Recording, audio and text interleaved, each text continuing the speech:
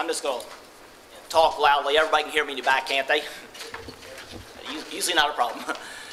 Say, this year's 2002 Storch Award winner is Dr. Burt Davis.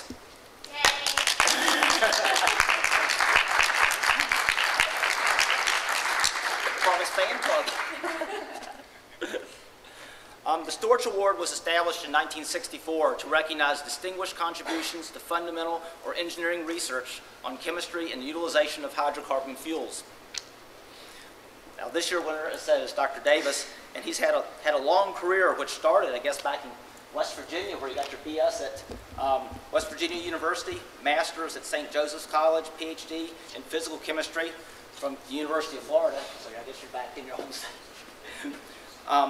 Followed by a postdoctoral research position with Paul Elliott at Johns Hopkins. Then he went to work for Mobil for a while, where he had got some invaluable research experience in the industry, which I think translated a lot into his academic projects. Taught for a while at Potomac State College in West Virginia, and then ended up in 1982 as Associate Director for Center of Applied Energy Research at the University of Kentucky, where he's been, and I guess in 1998 he didn't have enough to do, so now you're Director also of Catalysis Research and Testing Center, in addition to the Associate Director of Applied Energy Research. Now, Dr. Davis has had developed an interesting program which combines really fundamental academic research but cooperative research with industry. So it's been a very interesting mix. He's developed laboratories with extensive capabilities and use of radioactive tracers and stable isotopes to study reaction mechanisms. And today, we are recognizing him for his creative work in really gaining fundamental mechanistic insight into complex real-world problems. And really what's impressive is the creativity in his work, the breadth of his work, and also its impact in the area of fuel science. Now, some of the projects Dr. Davis has worked on includes direct and indirect coal liquefaction and upgrading coal liquids, mechanisms of alkane dehydrocyclization, structures of reforming catalysts. And I would like to present Dr. Davis with a plaque.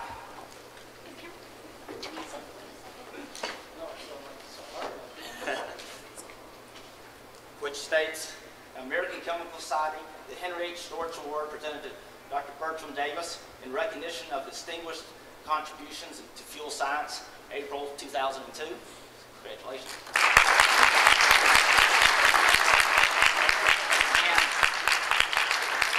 And it's all looking around, because here's the important part, the $5,000 check that also goes with the award.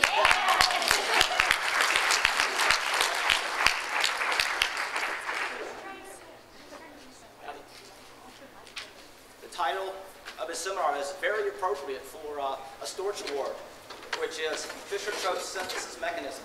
Storch was correct. Dr. Davis.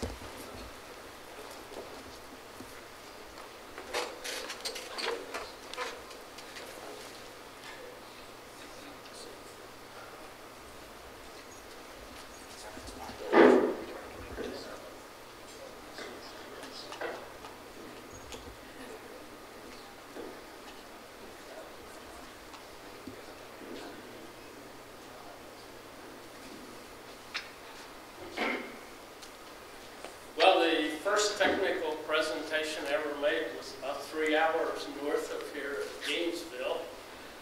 It was a very intimidating occasion.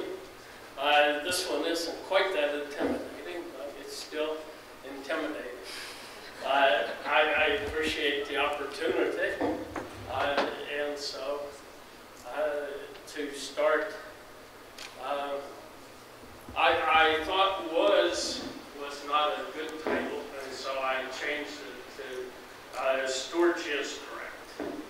And so he was and is question mark, but at the end, hopefully, you'll accept this. Now, a little personal, I put heroes because I typed this in a hurry. The first one was my grandfather, who I spent a lot of time with, and his, if I remember anything, it was, boy, if you're going to do it right. And I won't tell you what he said when I didn't do it right. His first two teachers I had at that time, we had combined grades, so you have the opportunity to take 2 grades at a time, and that happened in that one. Paul Nesselrode, who I was going to become a co-ag teacher, but a trip to a poultry packing plant on the back of a 2.5-ton truck in December convinced me that chemistry was better. What I really wanted to do was follow Ted Williams in left field for Boston Red Sox. So Ted Williams is really my hero. At Joseph Fian at St. Joseph College introduced me to isotopic tracers and let me have freedom to develop on my own. Wallace Bray at the University of Florida took a chance on me. Let me also have freedom to develop my own research. Paul Emmett at Johns Hopkins continued this, so I've been fortunate. At this point, I became on my own, but not really on my own, because it was with an awful lot of other people that I've worked with over the years. For example, the next 4 years at Mobile was another PhD. This now I have to include, since these are the 2 grandsons. These are 3 daughters who prove that good looks can pass through one generation and not be totally lost. This is my mother and father. Father died at an early age. My mother was left with 5 children, myself being the oldest. And if I have to narrow it down to one hero or inspiration, whatever, it would be her.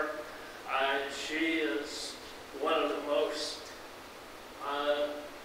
stubborn, hardworking, but creative person that I encounter in life.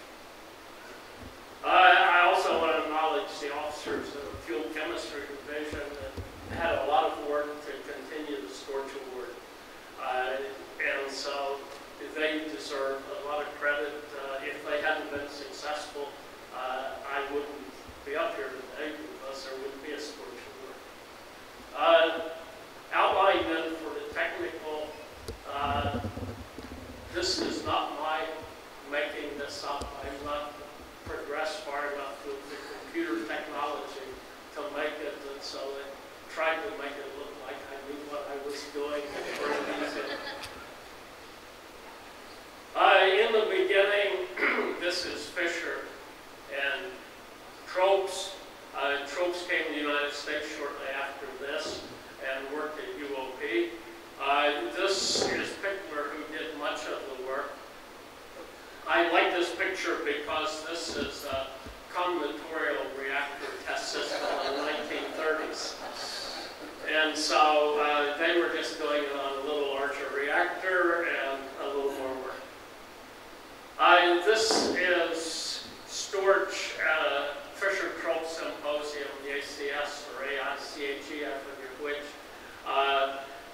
This is Storch, this is Salwater, who worked with Irving Winder at the Bureau of Mines at that time. And I should acknowledge, I went back through the Storch Award winners. Irving was the first one, and he sets the record by far of giving the most presentations at Storch Symposium. So he qualifies, and I'm glad that he accepted to go into that. At the Bureau of Mines, if you're going to describe mechanism, you should at least describe the catalyst also. It's an equal participant. This is Bureau of Mines work where they were reducing it to hydrogen, essentially 100% metal. Very quickly during synthesis you form iron oxide and iron carbide. With time it changes.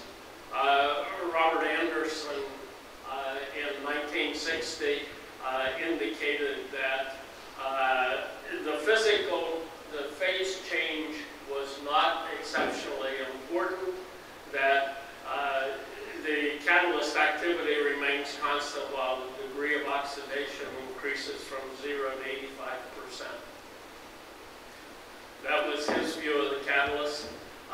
This is Paul Emmett, and I'll just concentrate on the bottom, where Paul Emmett points out that the catalyst changes phase, and he was using the previous slide, indicating that even though the phase is changing, activity selectivity remains pretty constant.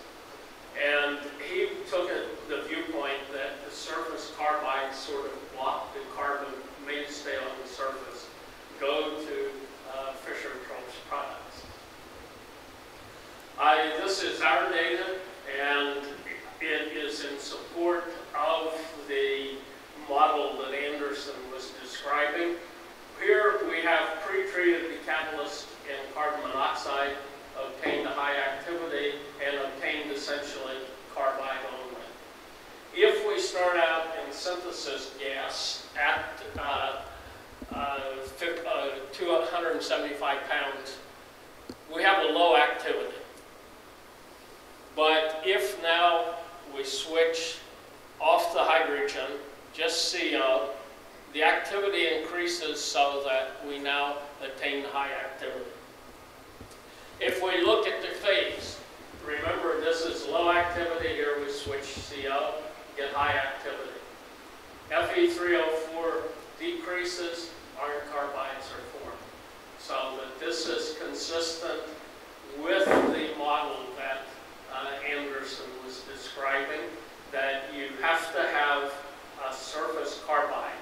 It doesn't really matter too much what that carbide layer is supported on, except what it's supported on has to be able to maintain a minimum thickness of carbide on the surface. And so, in that sense, the Bureau Mines Storch model of the catalyst was correct. We still don't know what it is. This is just a rough schematic where I'm indicating much carbon at the surface layer, much oxygen at the core, as you get to the steady state catalyst. So this precludes us pretty much from doing what we'd like to do, and that's say how CO is absorbed on this catalyst. So we're still limited in the structure of the catalyst that we're working with. Now, the Florida pine trees got me the first time I came, and they have gotten me again or something. But Storch essentially said Craxford model of carbide appears to be incorrect. He was being diplomatic instead of saying it was wrong. But his view was the reaction mechanism probably involves the formation and condensation of groups containing oxygen. This was in the last page of the book on page 593 that he wrote with Robert Anderson and Norman Goulamé. And I'm probably not pronouncing her name correctly. Apparently, Irving turned Storch around from the one I have here, or he got a different one. It's probably a younger one, but this is the picture that Robert Anderson used in his obituary. This outlines the mechanism that Storch essentially, with coworkers, developed. The carbon monoxide absorbs, it's hydrogenated to something which is double bonded methanol absorbed on the surface. His view is two of them. They condense, form a carbon-carbon bond. They still have oxygen. Another of these oxygen-containing monomers then adds to this, and with more and more bond formation, you get longer chain. So this is the mechanism which Storch and the group at the Bureau of Mines come to favor. Now, what we have done and what Emmett started this back in the 1950s. You have the normal mechanism that would be going from absorbed carbon monoxide going to higher carbon number products. what we do, and in this example we're using ethanol, it's labeled with carbon-14. It absorbs on the surface. It also undergoes Fischer Tropsch type synthesis. And so we're adding a carbon-14 labeled product. We're then looking at the products, how much comes of the carbon-14 comes with each of the carbon atoms. And from this, then deduce what happens in Fischer Tropsch synthesis and prove conclusively what happens to intermediate reactions.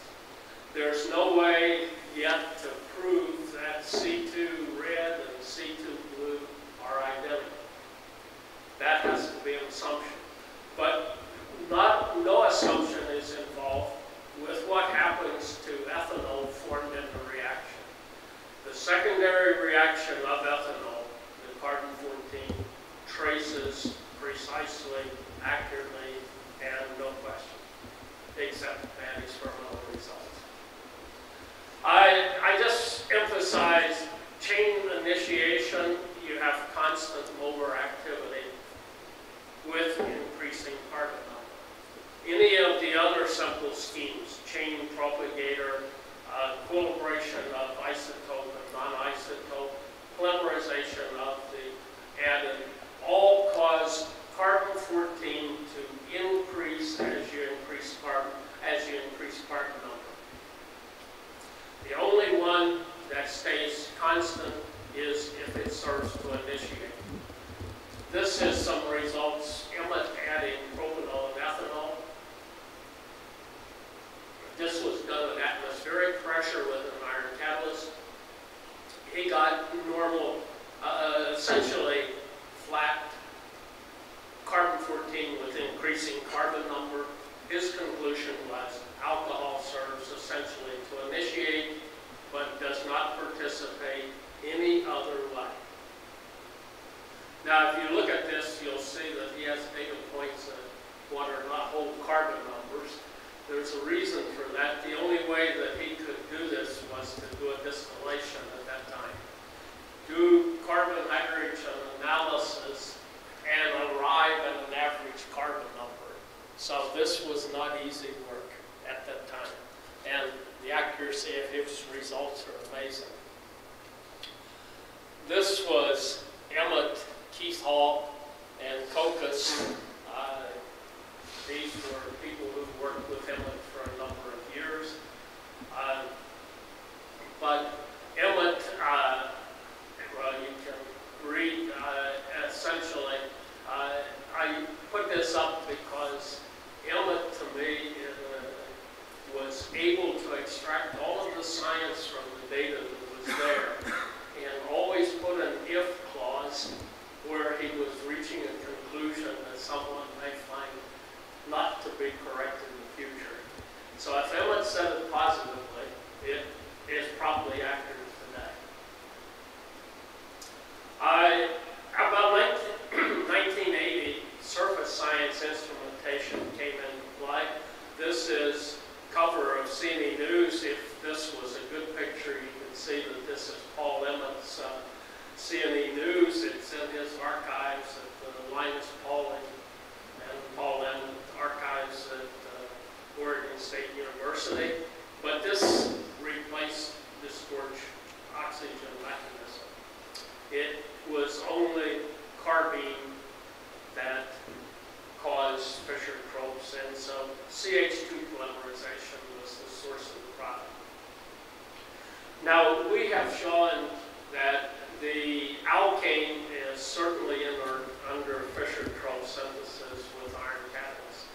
We've put deuterium labeled octane under synthesis conditions, and there's not a detectable amount of exchange.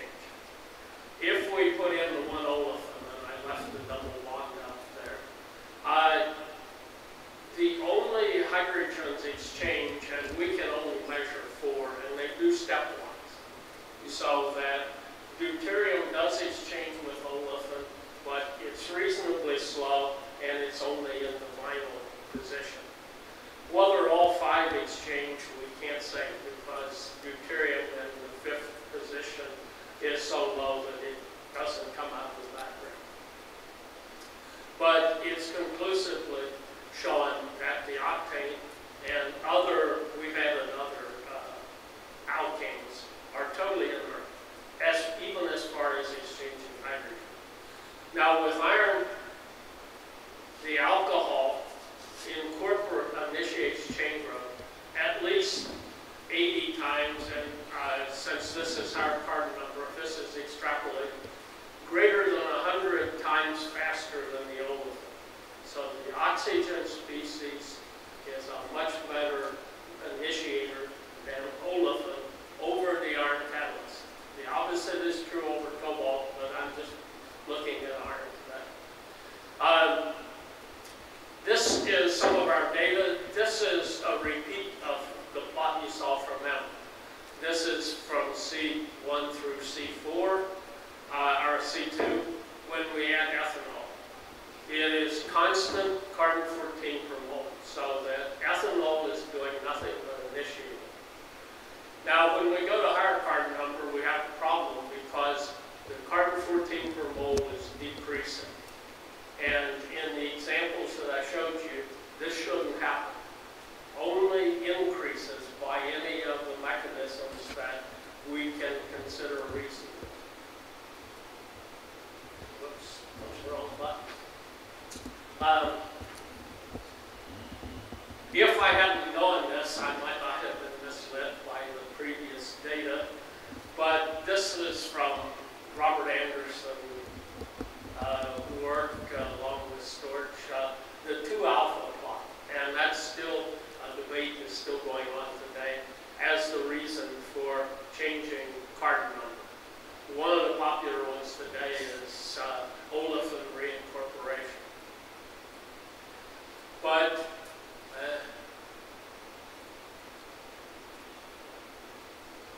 now, we thought a long time about how can these high carbon number decrease, and this is the model that we came up with. I'll tell you ahead of time, the explanation is wrong, but the data is good.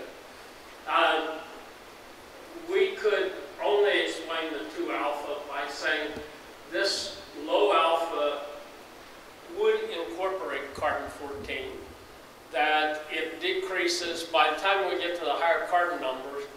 This chain growth only produces paraffins, and so this dilutes the products that we're making with carbon-14. That is true, but for a different reason that I'll show you. So what we were proposing is that the low alpha is oxygenate, and it produces all the products. The high alpha only produces paraffins. They dilute this, and that's what causes the decline in the carbon-14 as we go to higher carbon. But we also ran at 1 atmosphere like Emmett did. And now when we go to even high carbon number, it's constant activity. So at low pressure, we're getting what we would expect for alcohol only initiating. We go to high pressure, it doesn't. This is in a fixed bed reactor, this is in a slurry reactor. And it declines more rapidly in the slurry reactor. This is a schematic of how much liquid is retained in or around the catalyst. In the atmospheric fixed bed, we have a small amount of liquid holdup. We go to the higher pressure, we have more holdup. We go to the stirred tank reactor, now we have a large amount of liquid that we purposely added so that the catalyst is suspended and that we maintain. The reason that the paraffin is diluting is that the holdup of the higher molecular weight carbon products in this large volume of liquid is being synthesized and retained before we add the carbon-14 label. When we add the carbon-14 label, we make the right products. But as we go to higher carbon number, they are diluted. The lower products come through essentially gas phase, no holdup, and they're not diluted.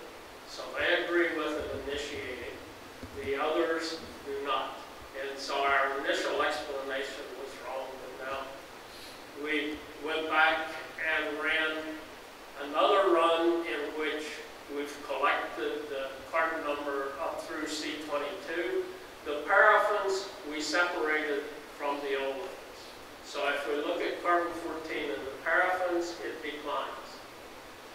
If, however, we look at the olefins, we get a constant carbon number, a constant carbon-14 with increasing carbon number. The reason for this is the initial CO goes to an intermediate product, which in this case is the olefin. But the olefins, by staying in the reactor, are hydrogenated to paraffins, which, as you go to higher carbon numbers, stay in the reactor longer. And so the olefins are what we should be looking at for the mechanistic consideration, and it does agree with the atmospheric results even up to C30. And so the reactor disguise is our reason for our initial explanation of two different sites. We're not the only one. If you're going to be wrong, you should show someone else's also. This one was done where they're using carbon-13 labeled ethylene with CO. But they're putting in pulses of the ethylene, and so they're doing synthesis continuously with unlabeled. And then they collect the product during, let's say, the whole 30 minutes. The data that they get is like this. They explain this by saying as you go to higher carbon number, you have less carbon-13 relative to carbon-12, and so that's why it decreases. But our conclusion was that you should only look at the C2 and higher carbon-13 products, and when you do this, the corrected data fit very well that the ethylene is serving to initiate chain growth and not the mechanism that these authors, who I won't name, was using. Another example of what you can do with carbon-14 tracers is shown here. If you look at the products coming from the reactor and plot the alkane over the alkene plus alkene for carbon number, it's not constant. We have added the carbon number olefin labeled with carbon-14 indicated by the arrow. C2 is mostly alkane at low alpha catalyst because it can compete with CO, absorb and dehydrogenate. And so this is secondary hydrogenation that makes high alkene product in this. On this side, the olefin is retained for a longer time in the reactor, and so it undergoes secondary hydrogenation, not because of absorption, but because of vapor-liquid equilibrium and retention in the reactor. And so we reached the conclusion that in this region is typical of what you should get from initial product. And so with this iron catalyst, roughly 15% of the product, initial product, is paraffin at most. Another bit of data in support, at least as we use it for the oxygenate mechanism, and that Storch was correct, is comparing using labeled alcohols, the iso and the normal alcohol. Now, what Emmett found and what we found are in agreement, and they show that if you put in the normal alcohol, it produces predominantly normal products labeled. If, on the other hand, you put in the iso alcohol, this one produces more of the iso product than the normal product. So if you have the alcohol, in this case isopropanol, normal and isopropanol, if they go to the olefin, they have the same thing, and so they should make the same product. So we would rule out the alcohol initiating by going to the olefin, which is what does it. If you say, okay, you lose the oxygen on the surface, you get what is equivalent to the half hydrogenated state from the twig hydrogenation mechanism. We've shown that these olefins exchange deuterium, so therefore form even the monoabsorbed C3 olefin-like material, it should equilibrate so that it's absorbed at the second and at the first carbon, and you should get the same product. The only way we can see to explain getting different distribution of products from the normal alcohol and the isoalcohol, or at least the easiest one, is say oxygen remains attached until you go to the next step, have added the carbon. Indirect support, but still support for oxygen. This is just shows some of our data. This is isoparaffin, where we're adding the isoalcohol. That the paraffins decrease. These are the higher carbon number because of accumulated paraffin, but almost that there's significantly more, since we're plotting the law,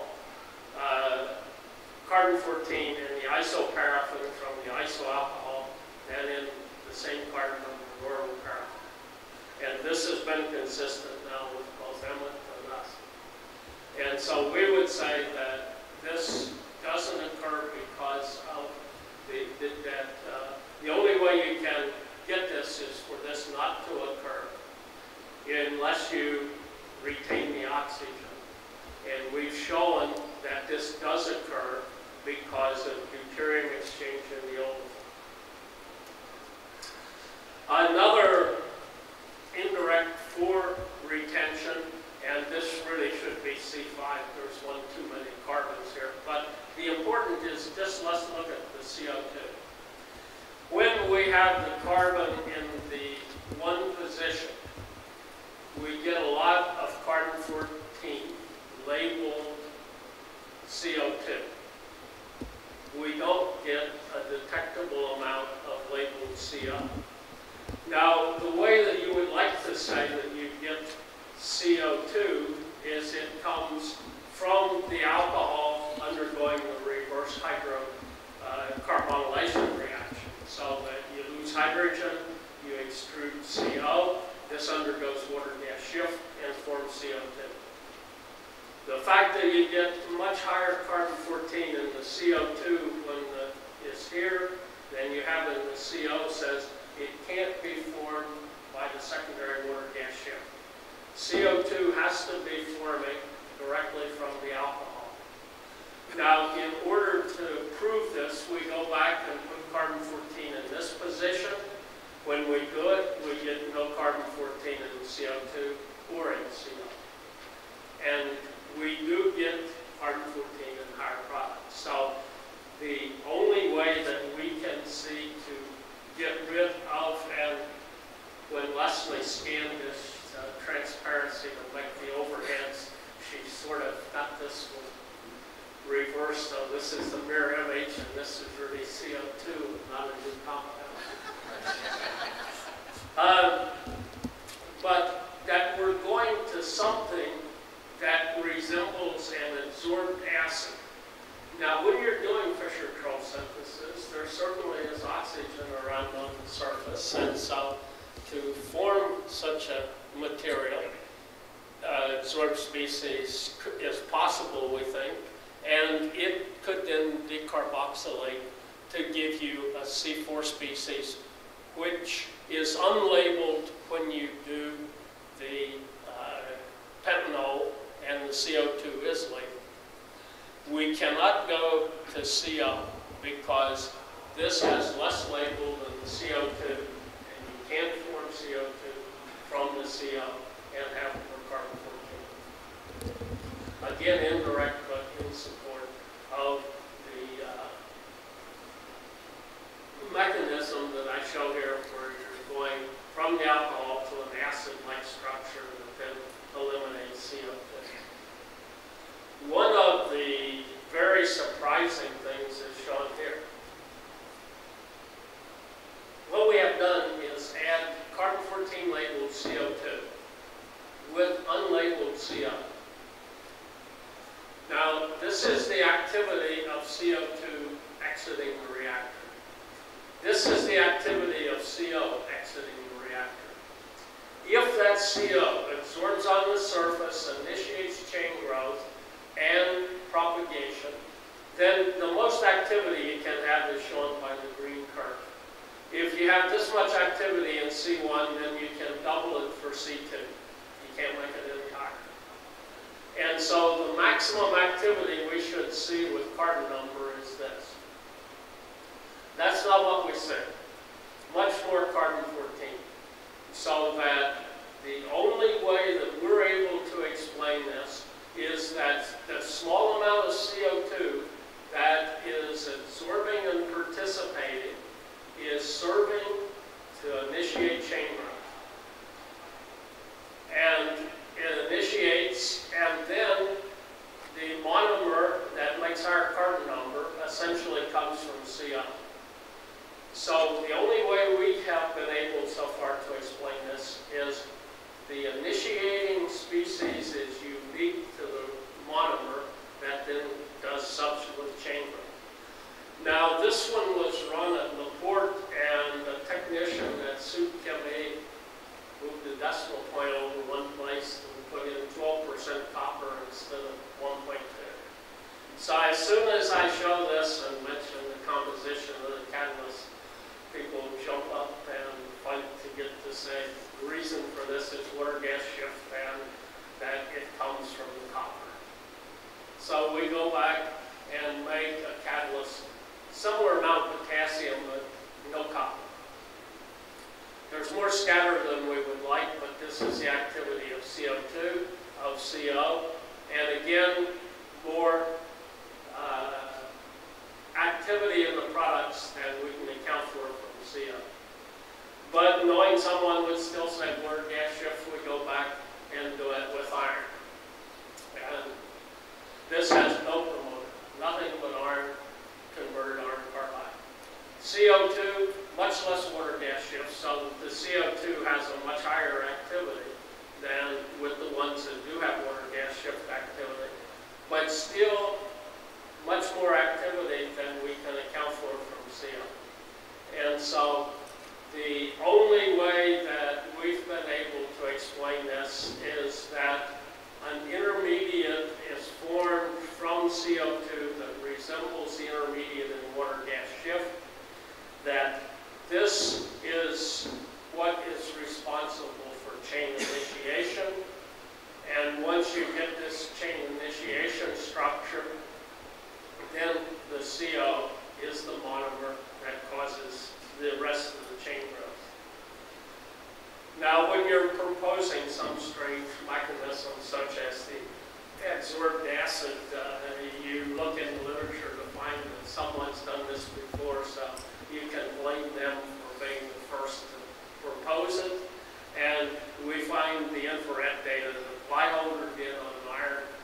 When he absorbed alcohol, he got a structure which was consistent with carboxylate.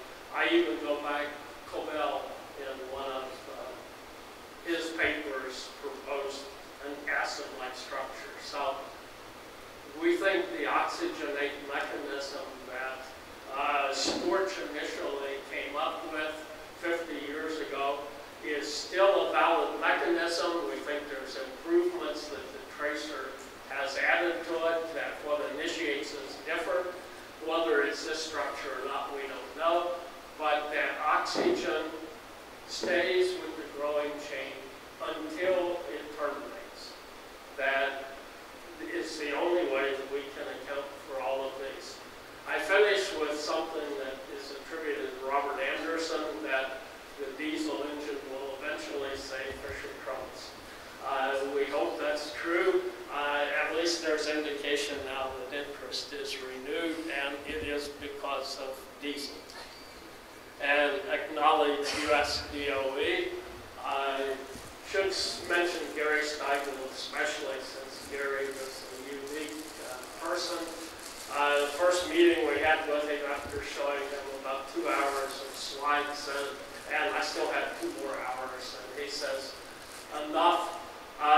First thing he got to do is prove to me that he can run a reactor. Fortunately, round robin, and the reason I invite Rocco was he insisted we be the one to test all of the catalysts. The other groups then got the same result we did, so Gary accepted that we could run reactors. And the Commonwealth of Kentucky, which has supported this center now for 25 years. And you for staying here this long and listening to me, try to convince you that Storch was really correct.